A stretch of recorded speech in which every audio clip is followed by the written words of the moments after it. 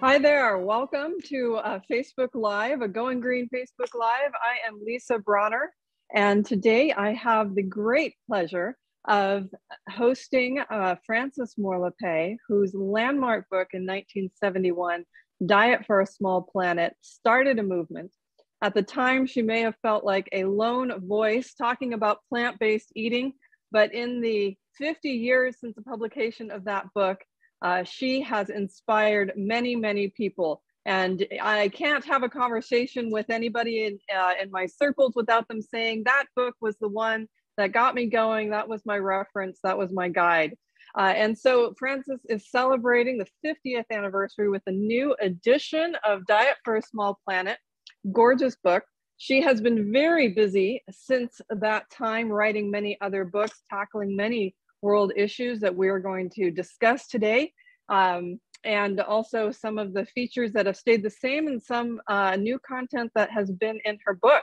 But we also want to talk about plant-based eating as a healthy lifestyle and reasons people choose it, reasons people hesitate, and hopefully we will have some new information for you today. So I want to welcome Frances to the conversation and to Going Green. Welcome, Frances.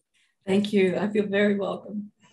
Super, super. So I have had the joy of getting to know Frances over the past few weeks. And one of the things that struck me is that I still feel like the industry that we're in, sort of healthy living is fairly new. I mean, it's been in my adulthood, but you and my grandfather, Dr. Bronner, were doing your thing back when there wasn't a whole lot of people on board, back when there wasn't a lot of industry. It wasn't in the mainstream, it wasn't in the conversation.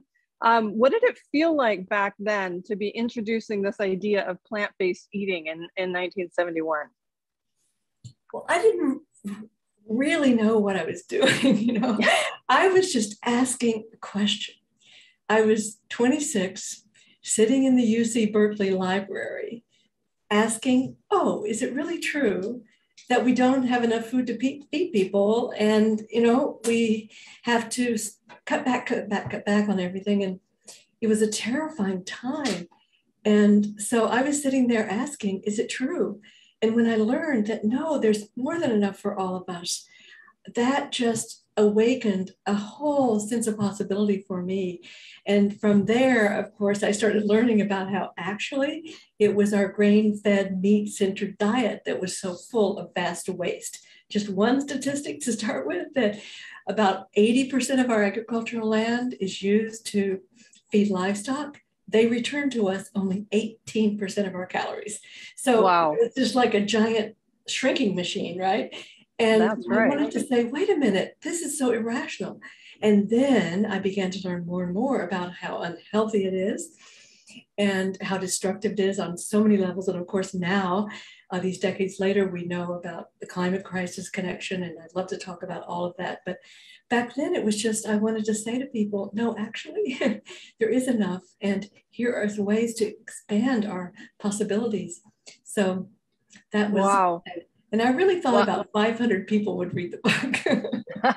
Well, I'm thankful for your curiosity, because you're asking those questions and finding answers to them, I mean, has really jump-started so much and paved the way for more research and awareness and improvements in individual lives.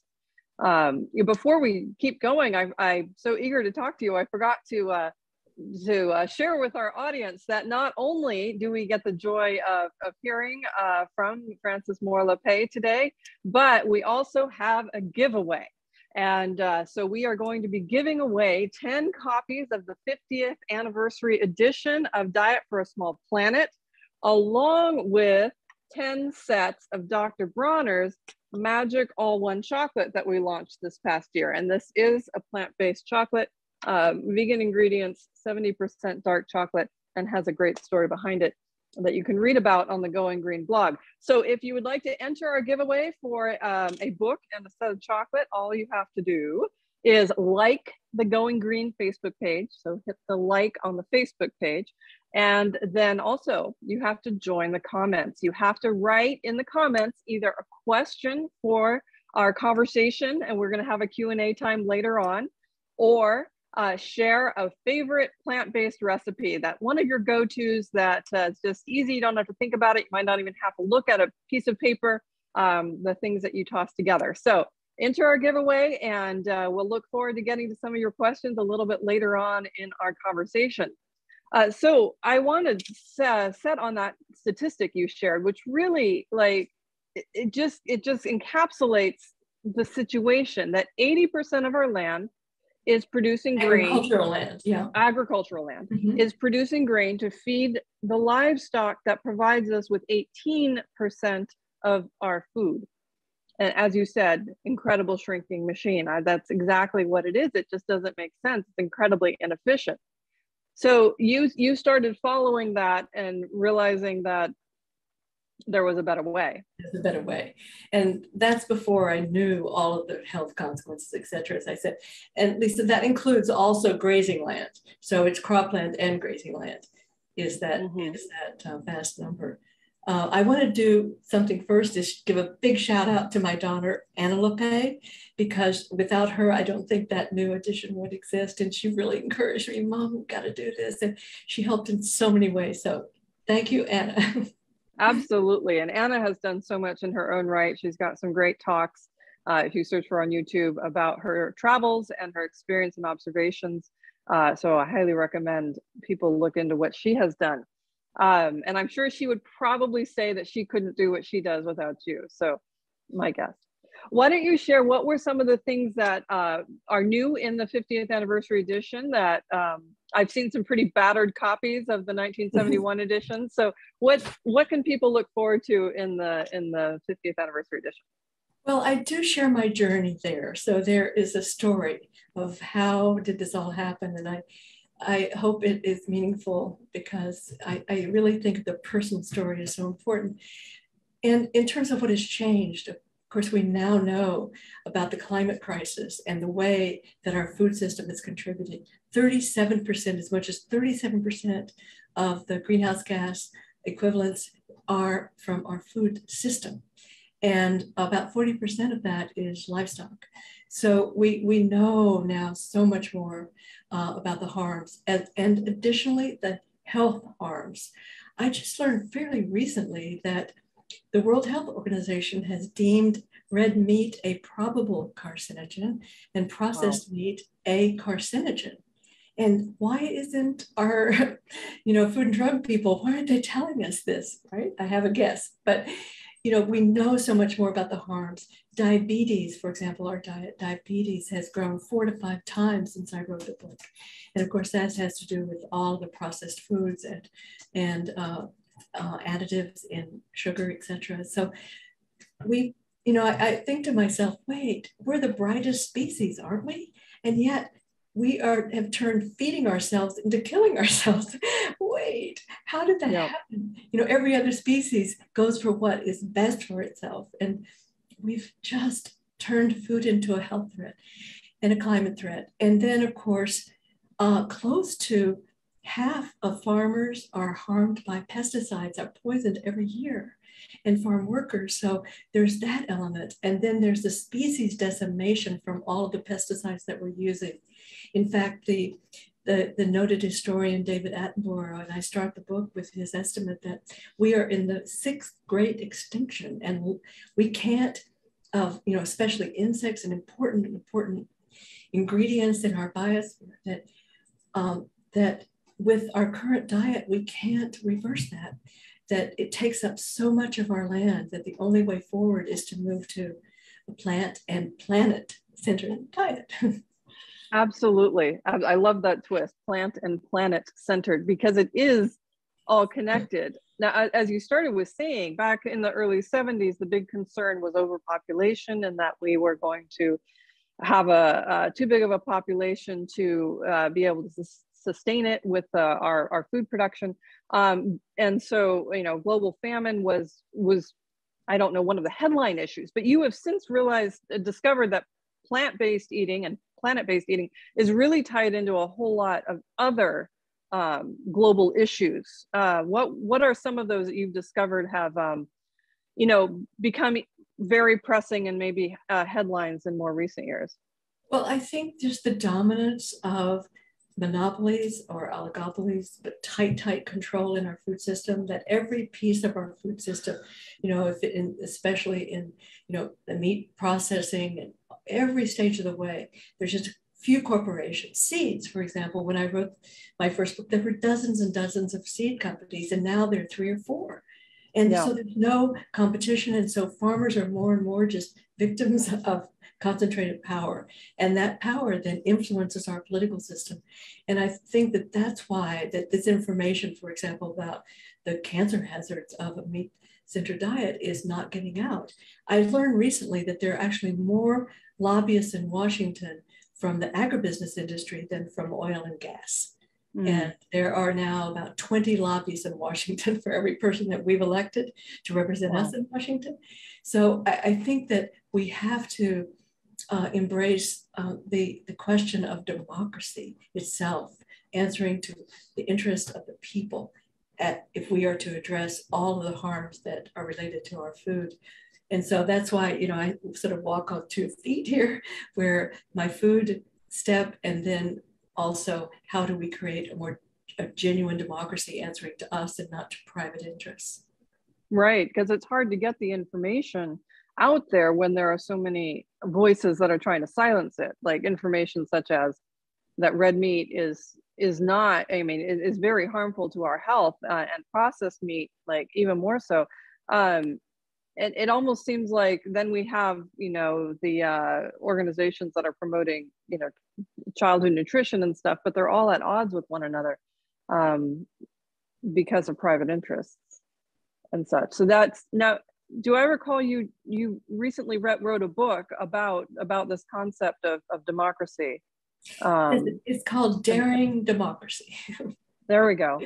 There we go. It's about what we can do now. And this is what I'm continuing to write about. And so I want to, really always have, I always thought that, but food is what is so personal.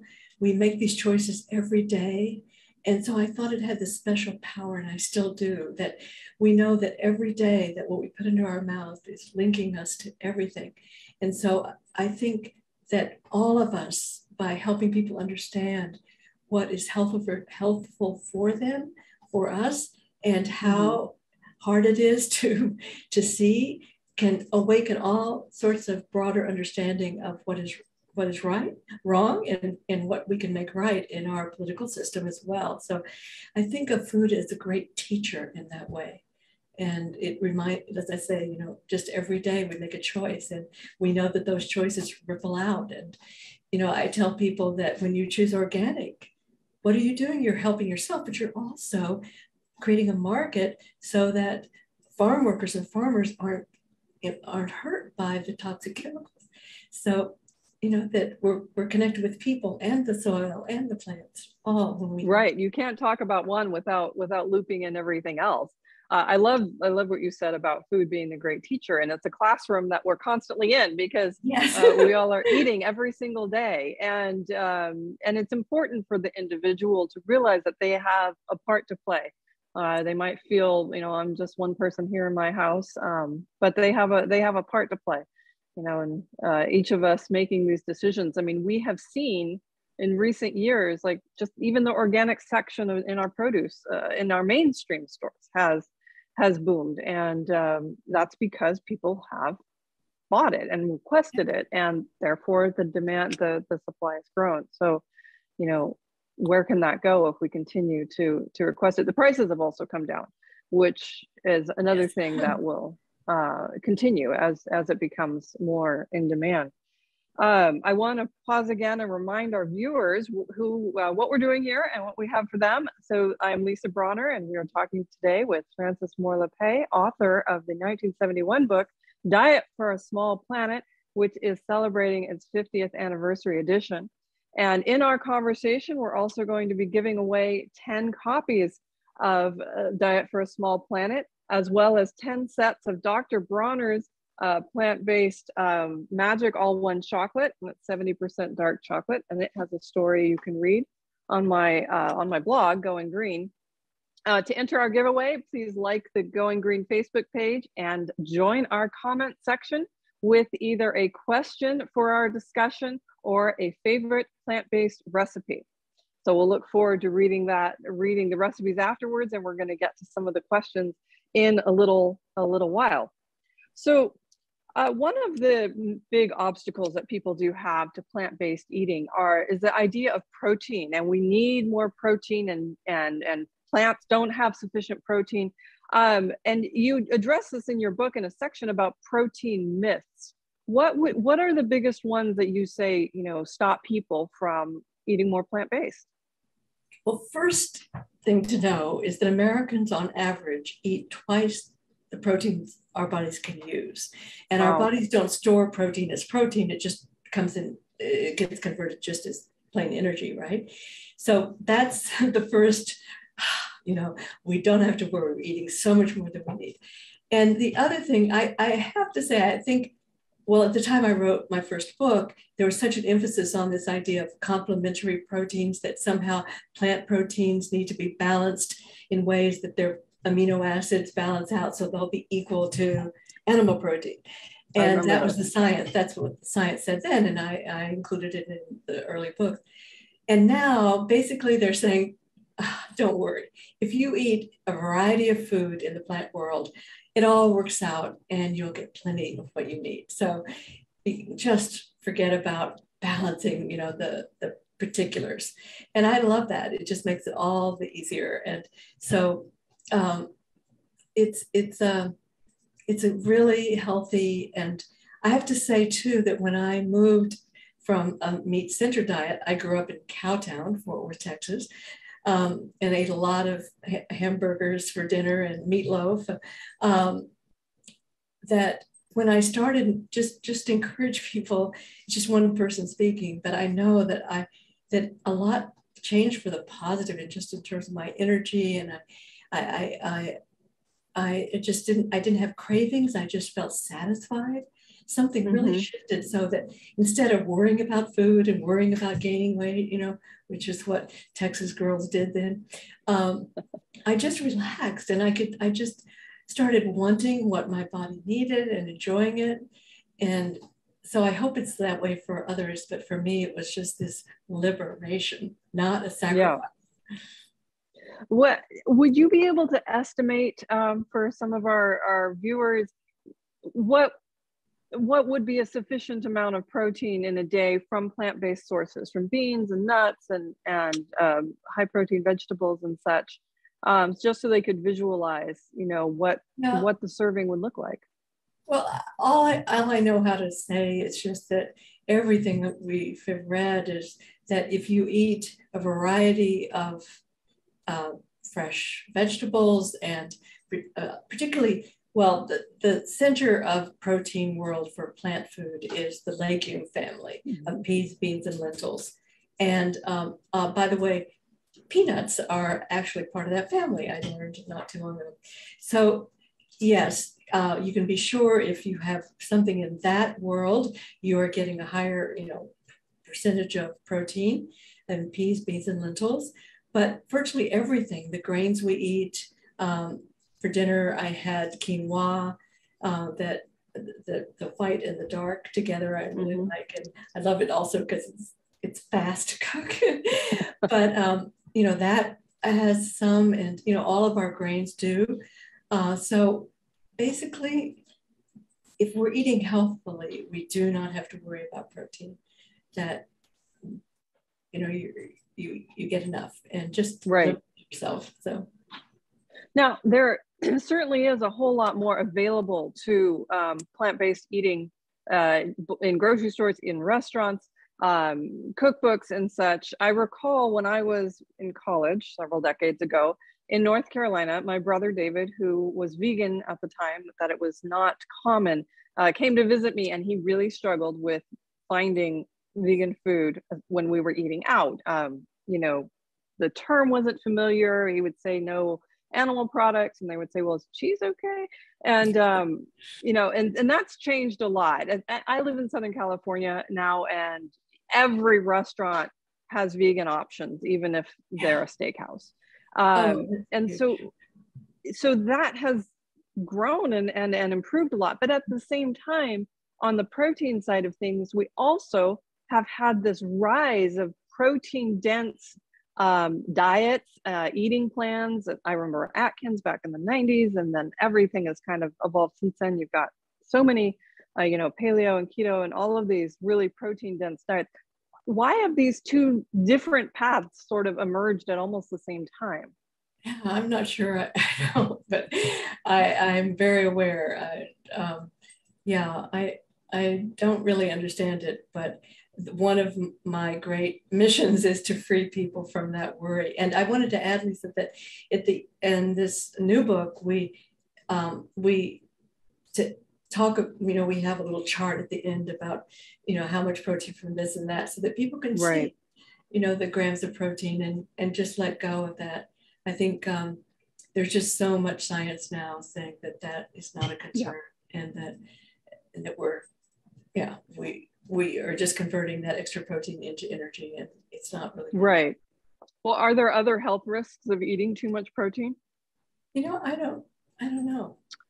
I know that if you're focused on protein, you would probably be missing a lot of the world of grains and greens and fruits and fish, all these things that absolutely you know, I feel so lucky that I can, you know, just experiment with different foods, because, you know, each category has something special to offer. So I think the more we vary what we eat, the better it is.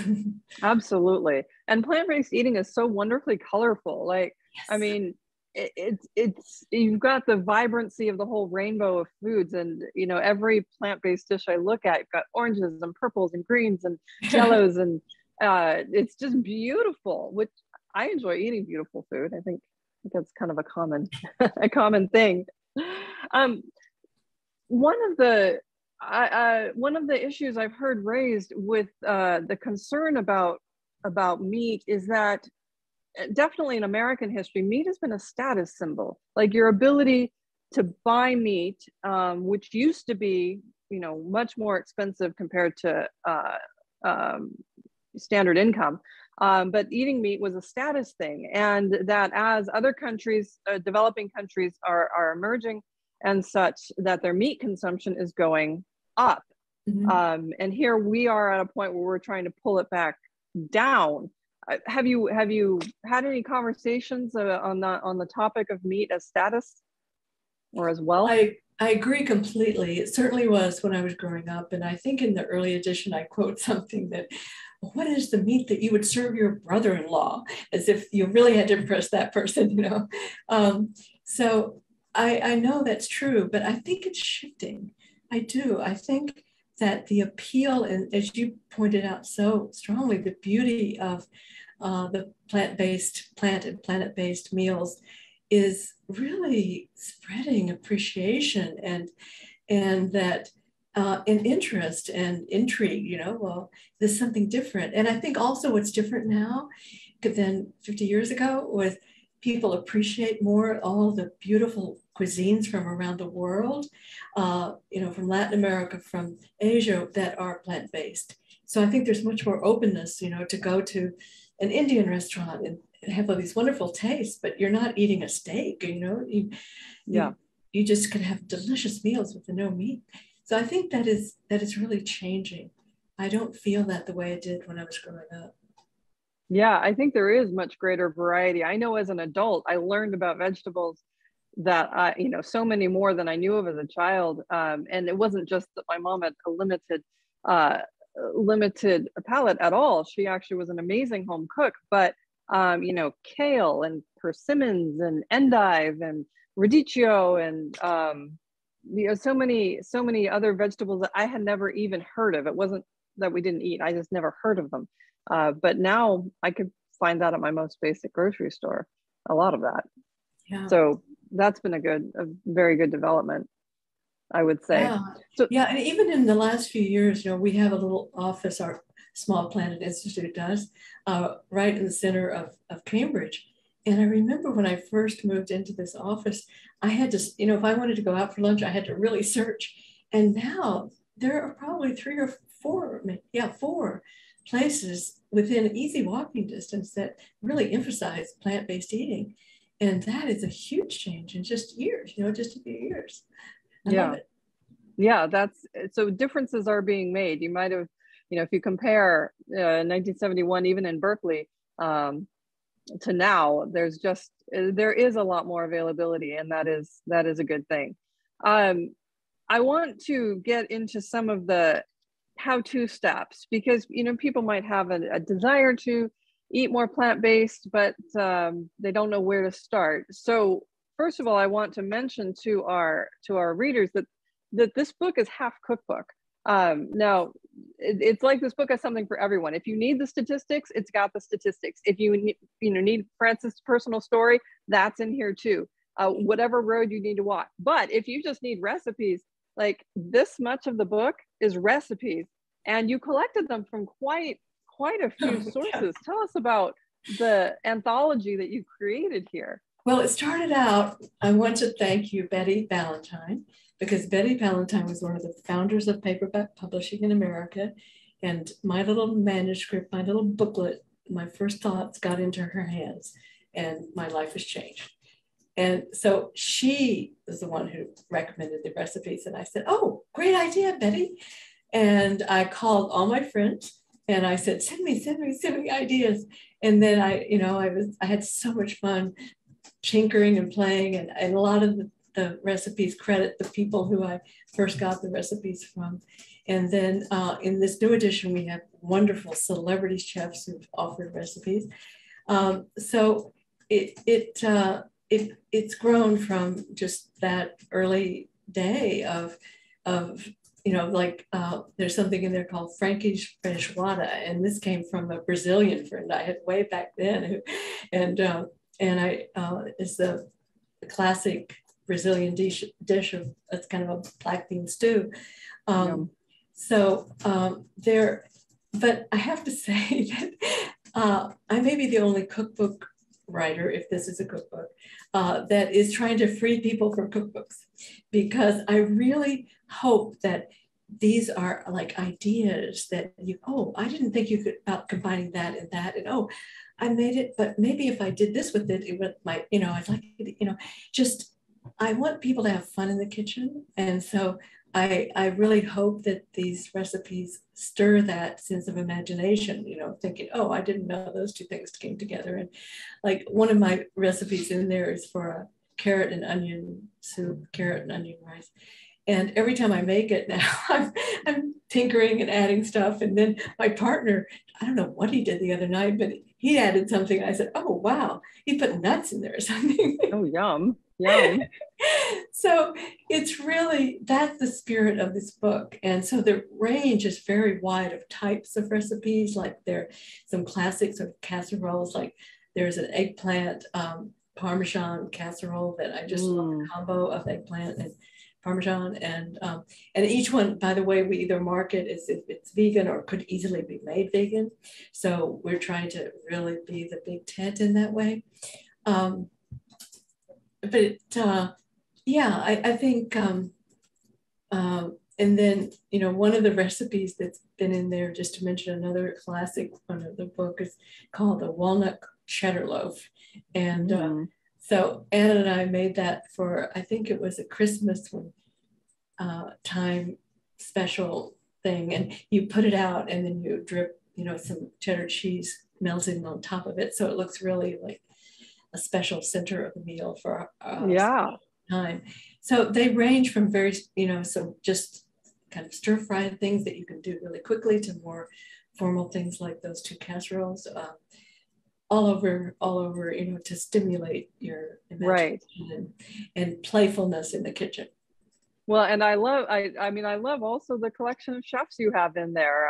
I mean, if people are drawn to a particular celebrity chef, there's probably a recipe from them. I was noticing Jose Andres. I had just been looking at his recent tapas book, and you've got a recipe from him in there. And I before, to get me in the mood for our talk, I made Oh, one of the blueberry smoothies. And I will say I did not follow the recipe exactly, but it was a good. it was an inspiration. And I added a sprig of mint because I just love that That's color combination. beautiful. So I love it that you didn't follow the recipe completely. I love it. That's Why great. would you? If you're making a smoothie, hey, what do I have in here that might, I could throw in too? Hey, that's great. No, between smoothies and stir fries, like smoothies take all my fruits and stir fries take all my vegetables, and we can clear out the fridge and fruit basket pretty quick. I do want to move into some of the great questions that we have had come in on our Facebook conversation. And before I do that, though, I do want to remind our viewers, if you've been recent to our conversation, we are having a giveaway of 10 copies of Frankie's book, Diet for a Small Planet, the 50th anniversary edition. And then also we are giving away 10 sets of Dr. Bronner's All-One Magic All-One Chocolate. And this was launched just this past year. It is a vegan chocolate bar that tastes absolutely amazing.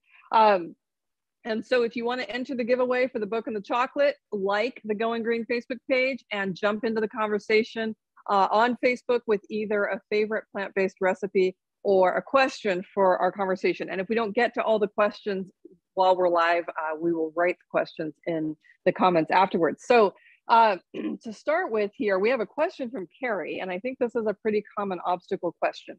For a big meat eater, what's the first step you would take to start heading towards a vegan lifestyle or a plant-based lifestyle?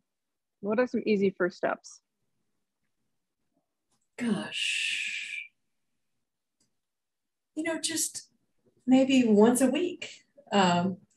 Think about, and with the spirit I've been promoting of just experimenting and playing with it, just try once a week, try not to feel like, I've got to do this all, I've got to give it up right now, but just, once or twice a week, I could try this or that and see how you feel. Because I was saying, that for me, I just felt so much better. So I think that that anything that is so personal and daily that to do it overnight probably doesn't make sense for a lot of people. So I would just suggest starting, look at the book, look at what appeals to you, and try it. And then maybe, you didn't miss the meat that time, then right. maybe you try it again and try to do that a few times a week. So that's my advice, is right. That journey, the journey. Right, not to try to go cold turkey, because that might sink the ship before it sails. But just once a week and move on from there. And so then it doesn't. It's not a sacrifice. It's an adventure. Right. That's the adventure. Yeah, food adventures are fantastic. I love doing that, especially with kids. The kids love going on food adventures if it's coaxed as an adventure and not as something weird. Moving meat more towards flavoring rather than the big center of the meal. Like, for example, with a stir fry, if you're trying to transition to move the meat towards more of an addition rather than the core part of it, can also help with that transition. Soups are something that, I make a lot of soups. We don't live in a cold climate here in San Diego, but it's just so easy to start something in the morning and then it's ready in the evening. And that's another way to use meat as more flavoring rather than the center of the meal. So Kara has asked a good question about availability. She recently moved into an area where organic produce is not as prevalent. So what are your thoughts about eating local, conventionally grown produce if it's not organic?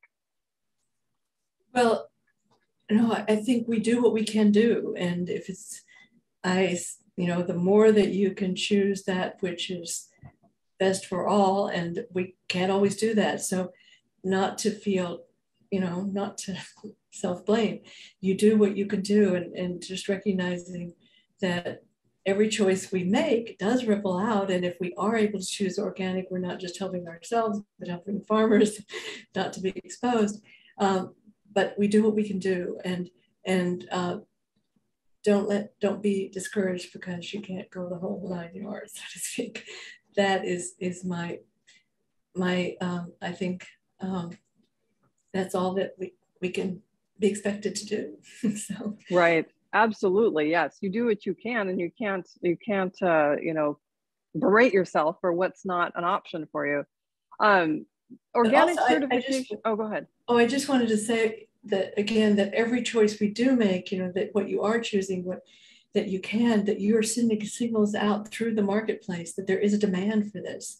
So, you know, that, and speaking up to the grocery store managers about what you would like to see, that's, you know, we can do it in a nice way, not a snarky way, I'm sure. And just, you know, that the more people speak up as well, it's not just our dollars, right? But we can voice our desire for more organic and more a variety of plant foods. It will make a difference, absolutely. But and the organic certification is important when your supply chain is opaque, when you can't see where your food's coming from. But if you're small family farms can't always pursue organic certification. That's but important. If you can know what they're doing and know their practices, the certification is not essential. I would encourage people in that situation. I live in a rural area, and there are a lot of farmers around me, and you know, I get my eggs from one spot and my produce from down the road, and it's not certified, but I know the farmer, and so that's the other good thing. And the other thing, as you were saying, that eating more produce is better, even if it's not organic. There are still benefits to it.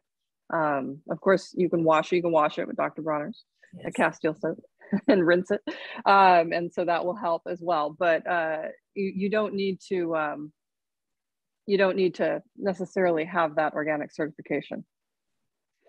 So another question has come in from Mario. Who is currently your inspiration as as far as someone involved in the plant-based community? And what are there any documentaries that you have seen that you would recommend on this topic? Well, my key inspiration is my daughter, Anna, at Real Food Media. And she would probably know about documentaries that I wouldn't. So I would recommend that you go to her website. Yeah, I think. And her website is Real Food Media? Real Food Media, Real Food Media. And Anna Lappé, so definitely check that out. There are, and that's another thing, there are plant-based documentaries nowadays. There shouldn't used to be, you know, but we've seen a lot. Dr. Bronner has even sponsored some of them, and that's been a way that has educated a lot of people as well. Carolyn wanted to know if the book Daring Democracy is currently in stores.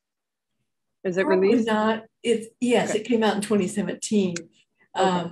But I know it's still available and more relevant than ever. I wrote this book with a young man, 49 years my junior, and we agreed on every word and became fast friends. And so it was just a wonderful project because it was all about possibility, how we can, what is happening to really make a more accountable democracy to us and not to private interests. So that's the spirit of it. It's very much about solutions. That's the theme I have noticed with you. It's about solutions. It's about positive thinking and moving forward. You have described yourself as a hope monger, which is a beautiful term because it looks for the positive and not just laments over the negative. How did you come up with the term hope monger? I don't recall, except that I do know, I always add to that hope comes in action, that if we aren't acting, it's very hard to believe other people can change, right? And so every step we take that aligns our own lives with our values and what we want for the world, we become more powerful and we embody hope because we say, oh, if I can do this, then others can. So it's really about a certain kind of hope. And I often stress too that human beings don't need certainty of outcome in order to take hope-based action.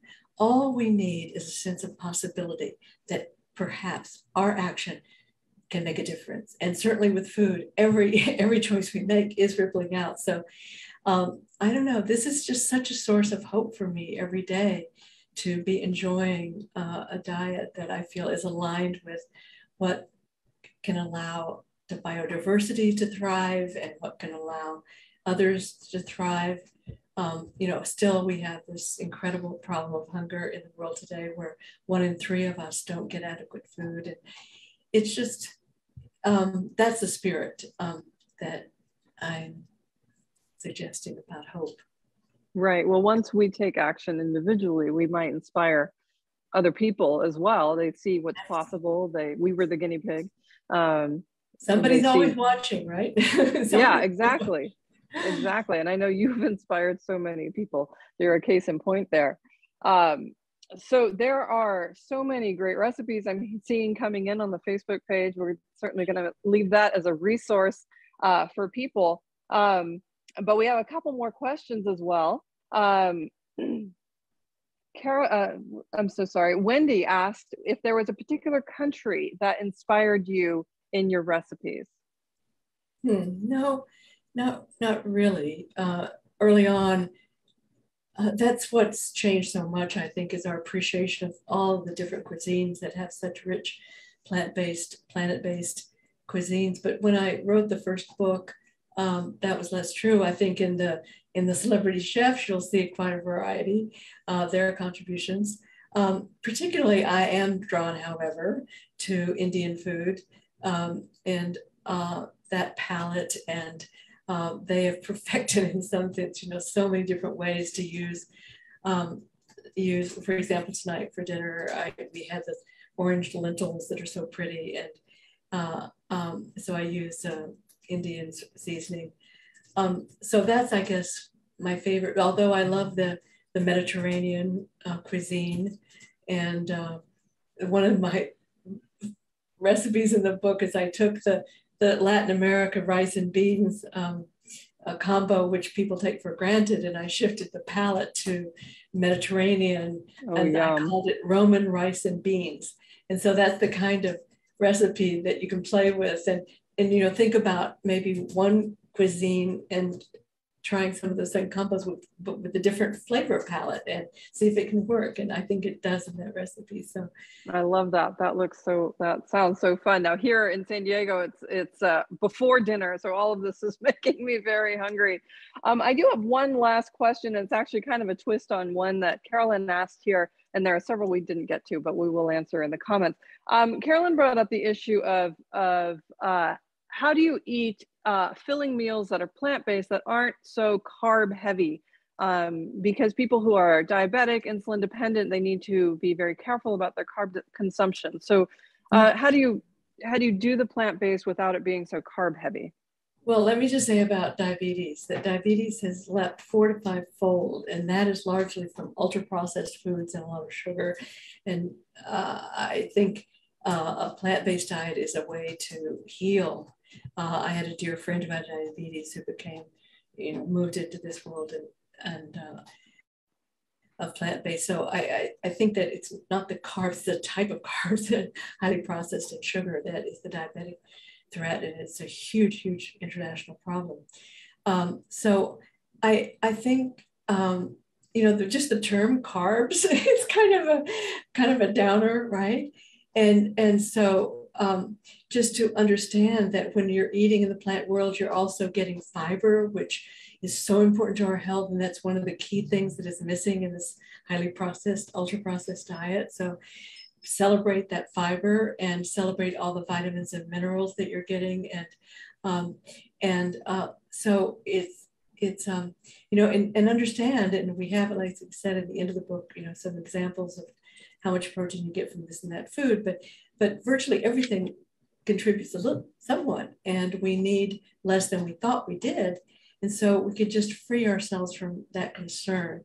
But certainly peas, beans, and lentils, including nuts, that's the highest intensity in the plant world of protein.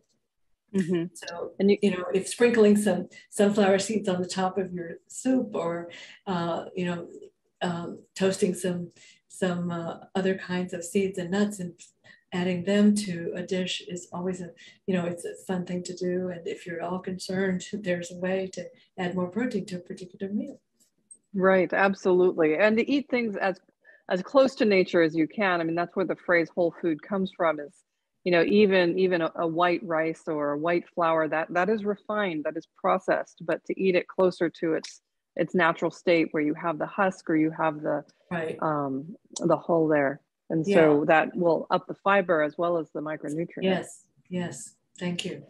Yeah, so we have unfortunately come to the end of our time here, which is so much more to talk about, and so many more topics in the book. So I very much encourage all of our viewers to look into Diet for a Small Planet. If it's not already on your bookshelves, or even if it is, you'll want to check out the 50th anniversary edition, because it has updated science, updated journey of Frankie's journey, as well as updated recipes. So really a beautiful, beautiful book.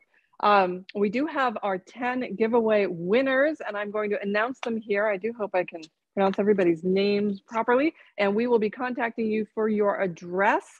So our winners for our giveaway of Diet for a Small Planet and a set of Dr. Bronner's Magic All-One Chocolate. Here we are: Carrie Dean, Kara Sterner-Lubold, Muriel Riley, Mario Aguilar, Caroline Reynolds, Michael Comba, Megan Lowry, Donna Rocco, Ziggy Zardust, Huma Khawaja. Thank you so much for entering our giveaway, and congratulations. I know that you will super enjoy your book and your chocolate. And Frankie, I know you can't see it, but in the comments, there's just a lot of people who are enjoying your energy and enjoying all the information that you have to share and the inspiration that you are. And so I just want to thank you for joining me today and for writing this book that got this all started. It's been a joy. Oh, what a pleasure it is to talk to you. Thank you.